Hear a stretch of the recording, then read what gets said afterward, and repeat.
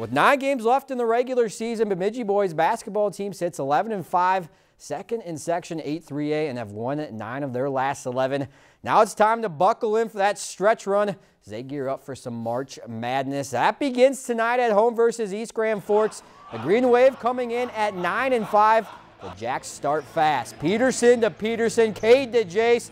No look layup, that would get the offense going. Then later, Cobb Hubbard to a cutting Jacob Beberg. He finishes through contact. Bemidji starts on a 13-4 run. They loved that tempo tonight in transition. Look at Hubbard. Step back three from the corner. Nothing but nylon for the junior. And how about another junior, Spencer Konishny, going to work in the paint. Count it, and the foul. Jacks put up 51 in the first half, then 96 for the game. They cruise to the win by 39. If you enjoyed this segment of Lakeland News, please consider making a tax-deductible contribution to Lakeland PBS.